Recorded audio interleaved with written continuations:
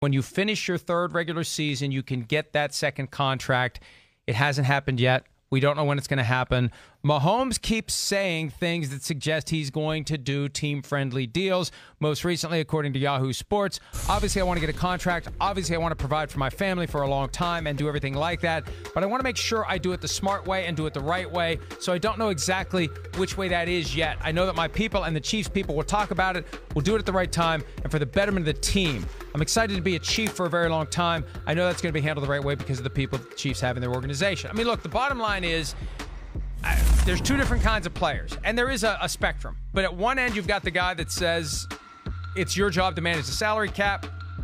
It's my job to make as much money as I can. At the other end is the guy who will consciously take less, trusting that the team will put great players around him. And it's each guy's prerogative, Big Cat, but I'm a firm believer of getting paid what you can while you can. There's enough money to go around, and they'll figure out how to put a team around him. The draft allows them to add cheap guys whenever they want, and they get to add 6 or 7 cheap guys every year. I'm not a big fan of saying all these things that suggest he's going to do a team-friendly deal.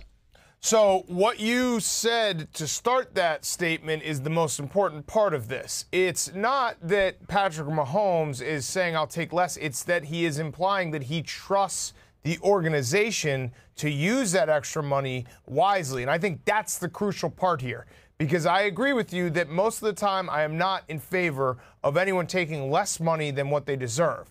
But if Patrick Mahomes trusts that the Kansas City Chiefs will make his job a lot easier, there is a, balance that can be had here where he says to himself, would I rather be in the Super Bowl every year, knowing that they will make the right decisions and spend the money the right way to make my job easier, to make, to basically bring the best Patrick Mahomes out?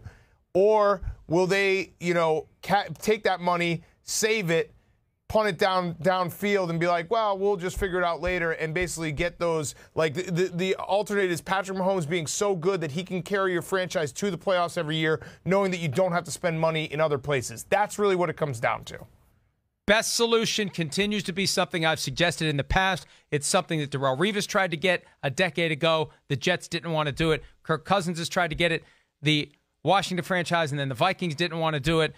I think the NFL doesn't want the teams to do it, but the right way to go, if you're Patrick Mahomes, you have this conversation one time and you're set for your career. You enter into a business partnership with the Chiefs and you agree on what percentage of the salary cap you will get.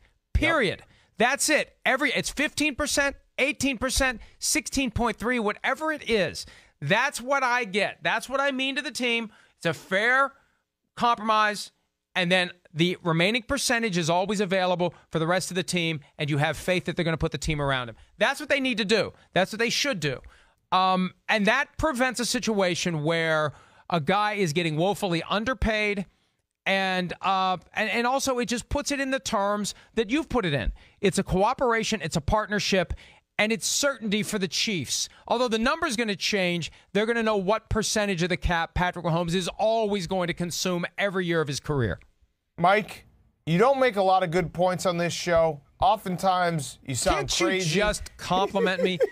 Why does it have to be conditional? Let me finish. Can't you just say that Mike, that's brilliance? Mike, oftentimes you have nonsensical points that make no sense. That's redundant there by me, but that doesn't matter. You are someone that people watch probably because they hate more than they like. But in this case, your point is great, and it's a great one. And I totally agree with you. You have, it makes so much sense to do what you're saying. I almost want you to be the next commissioner of the NFL. Let's get it going. No, thank you. No, thank you. You wouldn't take that job? No. Maybe. 40 mil? I stopped. Yeah, it's probably more than that now. Yeah. For most of the jobs, I wouldn't do it. It's not worth it. For that one, for the money involved, now you have to herd 32 cats all the time, and you are the person who gets blamed for everything they do or want to do. But for that much money, there's a lot of stuff that you can put up with. I put up with a lot of stuff for far less money now, including you once a week. See, that's when you're listing the pros and cons. Commissioner of the NFL, You don't have to put up with Big Cat once a week. That's in the pros. That's near the top. That may be almost as high on the list as the money. Okay, I'll throw this out there then. You're commissioner of the NFL. You get paid $100 million a year, but I'm vice commissioner of the NFL, and we work hand in hand every single day. Hi, I'm Mike Tirico, and thanks for watching. Make sure to hit subscribe for the latest news and highlights from NBC Sports.